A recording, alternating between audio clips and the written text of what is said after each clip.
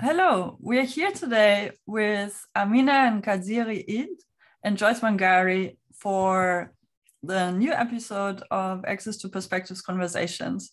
We had an earlier episode with Joyce Wangari and Gugi a couple of weeks ago, where we talked about her career and also her input in all kinds of work with African scholarship and now we mentioned in the podcast that we're going to talk about her work with the deaf community, which we didn't have time to cover in the previous podcast. But we're here, as mentioned, also joined by Amina and Kadziri Eid, who will help us translate with sign language, Kenyan Sign Language, to the Kenyan but also international deaf community.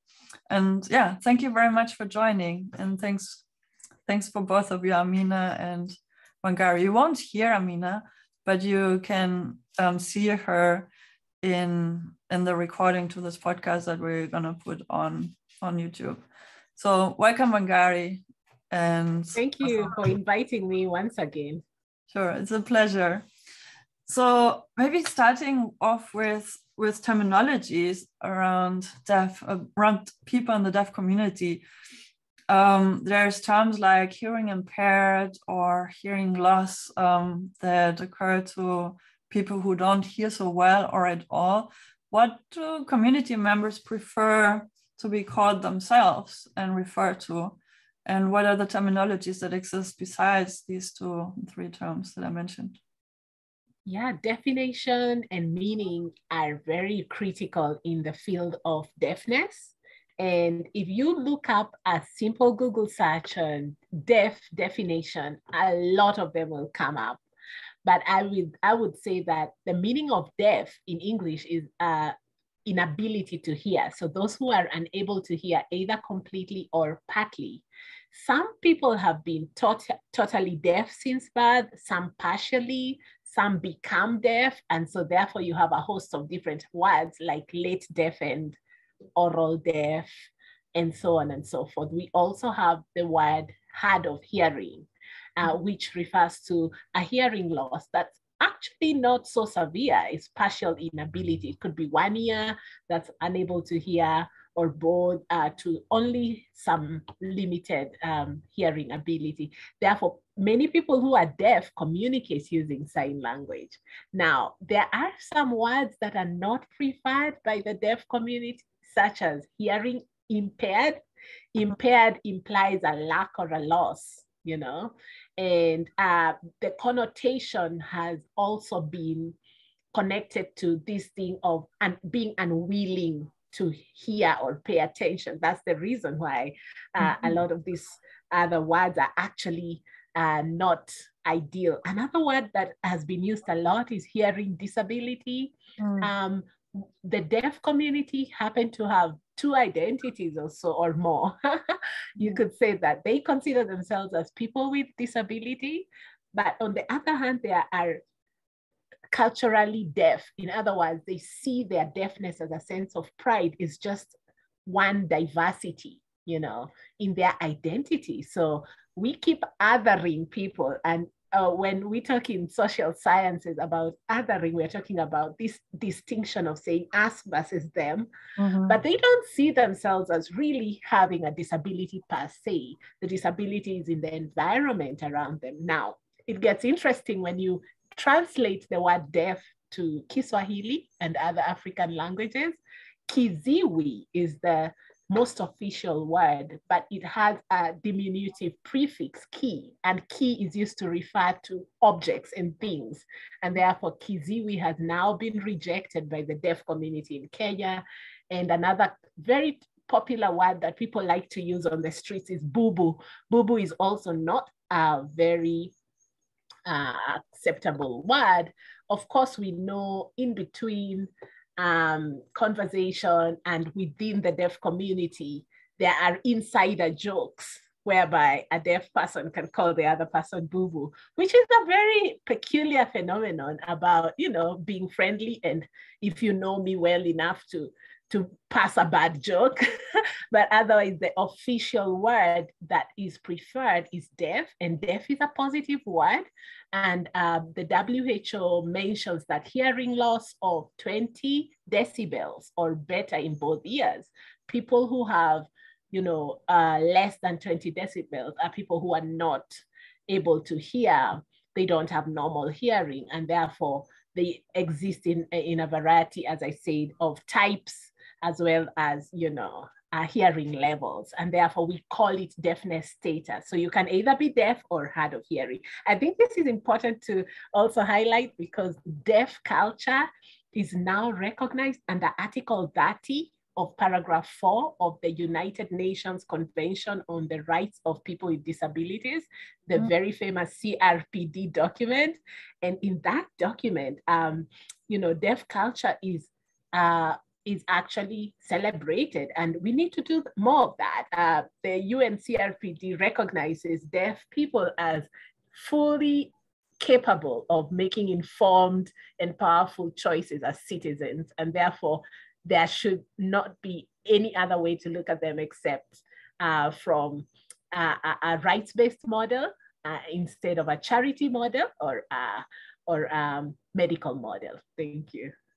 Thanks for explaining this. It's also that I've become aware of the term disability, that's like a negative connotation because it contains the what's the word, like this, meaning there's something is missing or lacking, as you also explained now with the word impaired, which I wasn't so aware of. So thanks for highlighting this to us. Now, yeah, you're right. Some people will prefer to say differently abled instead of disabled or disability. But again, disability, I would say, is more widely accepted because the deaf in Kenya will consider themselves as PWDs, people with disabilities. And we say people, not persons. So it's really interesting, the nuances and the connotations of each of these definitions and where they are applicable, especially on a more pragmatic level. For instance, for the deaf, once they register as people with disabilities in Kenya, they do get benefits as people with disabilities. But at the core, they still believe they're culturally deaf more than anything else.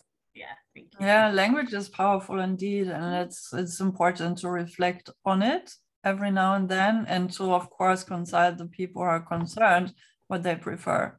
How did you get involved in working with deaf people and persons, or with people as a group? Yeah. So growing up, my elder sister, and she gave me permission to share this. I have two elder sisters. One of them had a problem with one ear. And so constantly my mom and my dad had to take turns to stay with her. She was admitted in hospital for long periods of time. And I began to reflect upon how our family really had to shift around because one of us was sick. And I became really curious. My sister would tell me things like, you have 2 ears, I can't hear very well. I don't want to keep repeating. She would get upset if we were playing and I told her to say something again. She said, you can hear properly, I can't, And up to today, she still goes for treatment for her one ear. So it is possible for somebody to have an ear problem and not a hearing problem. And sometimes both can occur. Currently, she doesn't have a hearing problem. It was fixed, but the ear problem still is there in the anatomy of her ear. Her eardrum has a little hole. So then I became curious and I began to research on famous deaf people online. I got into many deaf communities. I'm currently a board member of a school, a high school of about 60 high schoolers who are deaf and hard of hearing. I also am quite involved now in the community, and I'm a trained and certified sign language interpreter, as well as a consultant on deaf mental health. So, and it never ends because, it's a small community and you always get invitations to different events, and I'm still learning. I'm also very curious in qualitative research. when I am thinking about positionality, I have to keep thinking about who I am, you know, my identity inside of the deaf community, constantly reviewing and remaining with a humble mindset, because you never stop learning anyway. There's a lot more opportunities now than ever before in this side of the world. We know that disability infrastructure is better in more developed countries, and in those countries that I like to call the majority world, we still have a lot of problems with inclusion. And I'm quite curious to advocate and be an activist for disability rights as well as deaf rights. Thank you. And you also worked at USIU, United States International University, and you started a working group there, isn't it? Yes, so actually, thank you for mentioning that. I'm very excited that the fruits of our team have now come to pass. And I was part of the task force of the people with disabilities and other special needs. So we came up with a policy to have USIU inclusive of people who have different disabilities. And out of the task force, now we have just gotten a new hiring. They're now sending out job applications for people who would like to join the Office of Disability Inclusion, including sign language interpreters. I was also the co-founder of the Sign Language Club, the only club in USIU at the time. I hope it's still not the only one now, that actually is all about the rights of people who are deaf, and it's about sign language and deaf culture training. So I'm really, really honored to have worked under Dr. Josefina Rasa, who was the chair of the committee, the task force, and we came up with this policy, which other universities are now very curious to learn from us and to actually apply it, because it's quite comprehensive, detailing all the different infrastructure and personnel and different resources that we need at the university. Yeah, that's really exciting to hear. Is the policy online? Is it accessible online? Oh, actually, currently it's private. It took quite a lot of manpower to put it together. I could speak to the chair about whether in future it will be, but we were under very strict instructions. I mean, it was a closed group. So at least the university has adopted it, which is the most important thing. And now we'll begin to see true inclusion. For the first time ever, now we can admit students who are deaf and different disabilities. And we've only had a few disabilities at USIU in the past, like people using wheelchairs and different others, but we haven't had full inclusion, but now it's becoming a reality. So it's really exciting. Yeah, that's exciting. I'm asking this because we can put reference materials in the show notes, and you will, like, to the listeners, you will certainly find something that's regarding sign language and other resources that USIU is providing, and maybe also beyond that, what best practices have you? From the top of your head, how should universities and research institutions equip themselves to accommodate the deaf community as staff members, as active researchers? What additional features would be necessary to apply at the workplace? Yes. So first of all, we have to understand that the biggest barrier is attitudinal. Therefore, inclusion has got to be explained in a way that provides advantages. Many times, even if we have the infrastructure and people with disabilities will join educational institutions, they still face a lot of attitudinal barriers. So first and foremost, trainings on disability inclusion, deaf culture, and sign language would be the first step. Then secondly, hiring of personnel who interpret sign language in specialized fields. As you know, in higher education, we have technical words for different fields. And so you would want an interpreter who's tuned in and quite engaged in, for instance, a very specialized subject like psychology, so that they can assist the deaf and hard of hearing students to efficiently learn and to communicate. And so we know that the three major barriers infrastructurally for the deaf and hard of hearing are communication, information, and language. So we want to increase communication through normalizing, so that those who feel less able to sign can still be friendly to the deaf and not socially isolate them. And then for information, we want to increase visual formats. So in many places, for instance, at clinics, bus stops, we use a lot of audio notifications. So you'll find at a doctor's clinic, there's an overhead speaker announcing who's going next, even at banks. But then now you find in banks, you'll have sticker numbers that's also visual, that increases, the interaction and information formats, so that those people who are visual learners and visual communicators can actually see. And then of course, for language, training on sign language is not to mean that everybody must be fluent in sign, no, but obviously we want to increase access to certain academic and extracurricular opportunities that can involve more deaf and hearing people. So those are some strategies for an inclusive space. And those adapted technologies should go into also transliteration. For instance, if you have a document, you've got to think about which formats would really, really work for people who are more visual, than auditory. So a webinar like this would have a caption, and also really well-created English subtitles, so that people can all feel accommodated and included. Yeah, so the necessary steps are really not so difficult to implement if you think about it. And it's quite tangible, actually. To put captions is nowadays also almost by default for many organizations and institutions to have in their webinars. And maybe to also employ or recruit a sign language interpreter, like we have here with Amina Kadziri.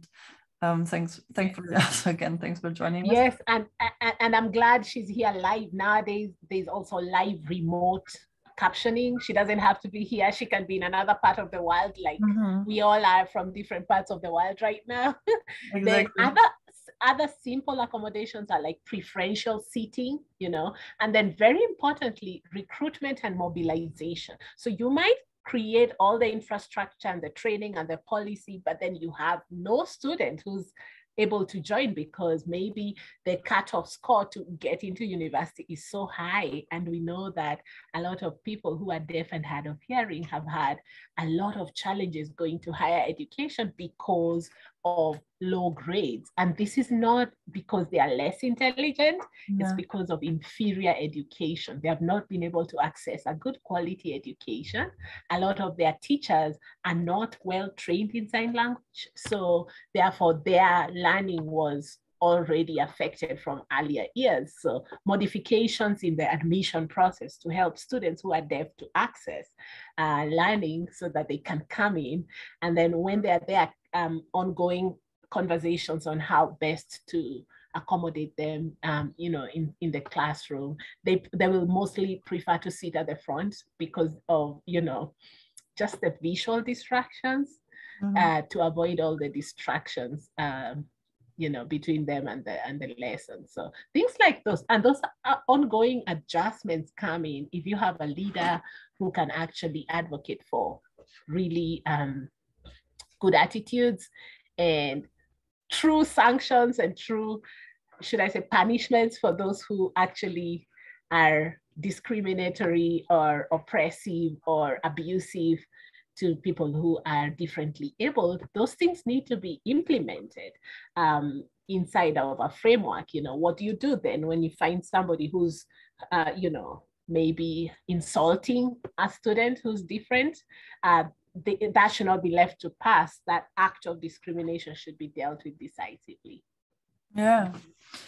Also, obviously, to protect the community and the individuals. We know that for humans, as humans, it's important to have role models.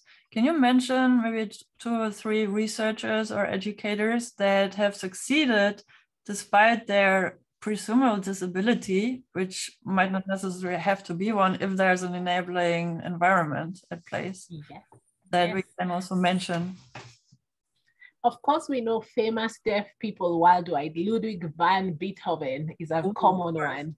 He composed beautiful music, and as he became deaf, increasingly deaf, it did not affect his musical composition. Many people don't actually realize deaf people are also very musical. There's nothing that takes out musicality from somebody who's deaf. Then, of course, you have Helen Keller, who was both deaf and blind. She's really inspired a lot of deaf people to also work with deaf blind people, because deaf people also, some of them happen to have the gift to do tactile communication with the deaf blind. So Helen Keller, global figure, very well known. There are others who are less well known. Marlee Matlin, a famous American actor, now coming home. I could talk of Professor Ndurumo. Professor Michael Ndurumo was actually inspired by the father of deaf education in Kenya, who unfortunately died in a plane crash.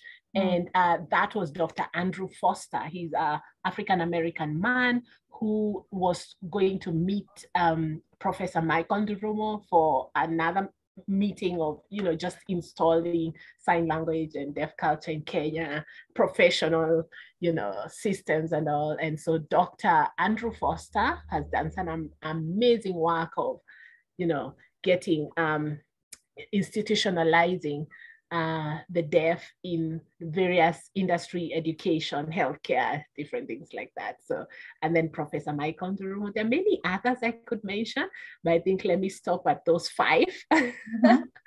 And I would say the deaf community are an inspiration. Every day they wake up and they are quite resilient despite many barriers in the environment and in society. They are also quite inspiring. Please tell us about your everyday work also at Ada Africa, and we've done some work together also thinking about diversity within the program that we mentioned also in the previous episode, which is now being built towards open peer reviewers in Africa, where we also had Amina present for live interpretation in sign language, as well as accommodating Arabic and French besides English for the workshops. But how, is it difficult to implement and include interpretation in sign language into programs, or is it just a matter of getting the team aligned and then let's go for it, let's do it? Yeah, thank you for the question. I would say it's a good challenge, what you would call a good problem. So I founded an organization called GWIRA, Communications Foundation, which is my legacy project. And I'm now able to implement a lot of the work I did in my doctoral dissertation. So my doctoral dissertation was on deaf adults' mental health. And I was looking at their psychosocial support concerns at home, at work, socially, also their personal private leisure, as well as family and relationships, and how that is correlated with depression. And we found that actually there is a correlation between mental health concerns and access or inaccess. And so at GWIRA is a Rwandese word, which means kindness. We are spreading kindness all over the world, and we would like to end the stigma, the shame of this disability. Unfortunately, many people consider deafness a low incidence disability. There are not so many people who are deaf in any population. And therefore, because of that, they think it is not important. And so that presents the biggest challenge when we would like true inclusion. So many organizations, individuals, entities will give lip service to inclusion, disability inclusion. But when it actually comes to allocating funding and really centering the issues of people who are differently abled, at the end of the day, it becomes a tag, a push and pull, tag of war. And with the resource limitations, I must say, we've also not prioritized enough. Usually, those of us who work in the disability community know that if you include people with disabilities, then everybody is happy. For instance, in a building, if you decide you're going to put a ramp, guess what? Those people who use wheelchairs plus people who don't use wheelchairs, all of them will benefit from the ramp, you know? And if one day you need to use a trolley or something, other bag or something, you can use the ramp. So including people with disabilities is not an inconvenience. It's actually a very vital component of development. But to foster such disability inclusive relationships is not easy. It comes with quite a number of challenges about people not being supportive, positive, or confident about what is possible. And also continuously implementing these programs becomes a challenge because those organizations or institutions who decide to do that will do it on a one-off basis, and therefore it's not sustainable. And we've not yet found, while there's been a lot of affirmative action, we've not yet found strategies or self-advocacy measures by the deaf people themselves that would have them included continuously over and over and over again. So the integration and mainstreaming aspects are complex. If you look at the media currently, the portrayal of the deaf are either superheroes or objects of pity. So currently we are not yet there. We still seem to use the charity model a lot when we think about, we need humanitarian support for these people, rather than thinking of them as full citizens with full rights, to access different types of services across the board, whether it's government services, healthcare, education, and so on and so forth. So the most typical challenges are attitudinal, infrastructural, and even just literacy on, what it would mean if your organization has a disability-friendly policy. For instance, in Kenya, 5% of any organization needs to have people with disabilities as employees. So for instance, if you have 100 employees at your organization, at least 5 of them need to be differently abled. But it's not clearly delineated, it's not clearly explained exactly how we will go about ensuring this and how to measure it and how to, mitigate against the most typical challenges. I've been in several situations where people with disabilities have literally been chased away. There was a lady friend of mine I was helping to get a hotel job. She wanted to work as a waitress to serve, food and beverages to customers. And the boss in the hotel just literally chased us away. He said, no, you cannot work here, you're deaf, So this is very typical, the scenario when deaf people say, here we are, we would like to be included. And therefore, how then can we foster deaf inclusive participation that's meaningful over and over again? We need more constructive partnerships with strategic stakeholders. The government cannot always pass the buck to well-wishers as it is currently doing. That does not work. We need government to have impactful action, set up a registry of sign language interpreters and deploy them in every of our 47 counties in Kenya. And then we need to ensure ownership and buy-in of the initiatives by the people with disabilities themselves. There's been a lot of apathy too and learned helplessness, because when we have a vision, we may not include them fully in every stage. And therefore, when they are left out, they don't just show up at all. And so we need quite a comprehensive strategy to ensure success and sustainability of disability inclusion. Yeah, I like the way how you phrased or how you explained that looking at accommodating inclusiveness for deaf individuals should not be seen as a burden, but as an opportunity to also be more inclusive of anyone really wanting to participate. And we see that, as mentioned earlier in this episode, with live captions to a webinar or sign language interpreter, we basically have the opportunity to watch the recording without sound, and still get so for example, follow a presentation and still be able to read what the presenters say at the same time. And that's beneficial for anyone as well as deaf people, isn't it? Mm-hmm. And Yes. there's many other examples that we could pull out, also with the example of the waitress. Even if they'd be, I was going to say hearing impaired, because I thought it was a good term, and now learning it's not. So deaf waiters and waitresses, I mean, why not? Because there's many devices that can give visual signals if somebody has an order to place and you don't really see it because you're, if somebody's calling on you and you can't hear it. There's other ways to call for attention. How do you see artificial intelligence tools coming up on the market, like the mentioned algorithms and programs for live captioning? Is this helpful or beneficial? And would that be a threat to live interpreters that are real humans, real persons like Amina? Or can it be used complementary in a way that's beneficial for anyone and doesn't threaten the job market for live interpreters?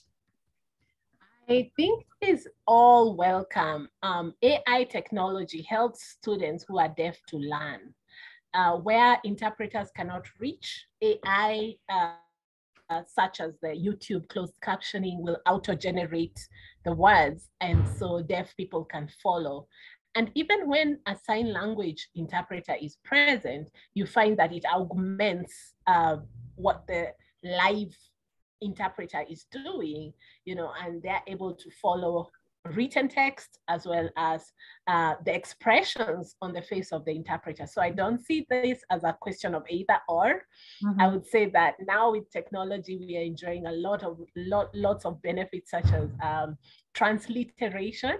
You can also have text that are transliterated from standard English to more signed versions that are easier to actually follow and read. Then we also have, aside from AI technology and sign language interpreters, we have deaf interpreters, fellow deaf people who can take the non-standardized signs, what we call home signs, that are invented at home, and fellow deaf people can interpret to a standard sign language interpreter. For instance, Amina, who works in the court of law, has had experiences where you have a deaf person who cannot speak standard sign language, so you get a fellow deaf person to stand next to them and interpret the home signs into standard sign language, and therefore then she'll pick up the standard sign language and voice it in English. So technology, one of the things you've got to remember is also that the deaf and hard of hearing are early adopters of technology. And I wrote a journal article just on social media use by the deaf in Nairobi to do business. Yes, so I'm going to share that. It was published under University of Nairobi journal. Brilliant. And how about, do you have deaf individuals in the Ada Africa community? And how is the collaboration there? What's a typical engagement interaction scenario between the deaf and the non-deaf individuals of the community? Yeah, thank you so much for the question. Yes, we do have a few scholars. Ada Africa runs a program called the Journal Club, which is a volunteer space for any scholar who would like to join. So far, I think I've seen only 3 out of about 1,000. That tells you that a lot more needs to be done. And by fostering more close collaborations with universities, we can spread the gospel of research mentorship. For the deaf who have enlisted in our program, they have found great use and benefit in joining our we've had live meetings, group meetings, as well as online group meetings where we do webinars or mentorship or trainings. And we try as much as possible whenever somebody signs up for a particular program that we can accommodate them fully. My work with the deaf goes as far back as 2006, thereabouts. So it's been a great 16 years. But the highlight was actually in 2018 when I got a global award for my work in deaf mental health. I had deaf people throughout my research as participants and also as research assistants. Mm-hmm. They also assisted to analyze the data and recommended that I do a confirmatory FGD, a focus group discussion, to just confirm the findings from the individual interviews, which was a really great recommendation. It really brought out rich information from my research on deaf mental health. So I would say that it still feels like it takes one person to do a lot of the effort in a more solitary way. It feels like, but without the one person who leads the change, then there is no change. So luckily, AIDA Africa Journal Club is a really dynamic space and there's no bureaucracy. A lot is welcome. We need a lot more volunteers. It's very expensive to actually hire a sign language interpreter like myself, who is trained, or like Amina. And that's one of the challenges, that's one of the barriers currently we are facing. Our financial model is based on well-wishers. We have a crowdfunding page. And so we'll be appealing to a lot more scholars who would like to enter the new frontier of research mentorship that's targeted for people with disabilities. We are yet to do that targeting work. We've had just a nice welcoming space, but we are yet to really go into the nuts and bolts. Yeah, so that's also important to mention, I guess, to budget appropriately for the facilitations necessary, and to budget for like an occasional or consistent salary for sign language interpreter is essential if you want to be an inclusive organization or program. And I'm very happy to hear that AIDA Africa is doing that, and considering and also facilitating opportunities for inclusion as much. And thanks to your expertise and being able to inform the organization as a whole to be inclusive and become more and more so. So I've learned a lot in this episode again from you after our conversations about mental health in academia in general. And it's also heartening as much as also uplifting to hear the mental health challenges that are present for the deaf community, and uplifting in the sense that there's so much and so many easy steps we can take to ease that, to come together as human beings that we are, also in a research community. Is there anything else you would like to mention before we end this episode and hopefully also meet again in a future episode again? I'd like to say autism is discrimination or prejudice against individuals who are deaf or hard of hearing. We need a lot more training on autism, and we need to increase access. And access needs to be available. The users need to be aware. It needs to be accessible, affordable, and good quality. We are yet to get there, but it is one step at a time. It is doable. Thank you. Thanks very much, Wangari. And thank you again also, Amina, for joining us today. And yeah, I'm looking forward to hear and see and read more of your work, and also trying my best to implement and facilitating the deaf community also in the work that we do with Access to Perspectives and Africa Archive. Asante sana, asanteni sana. All right, thank you. Okay.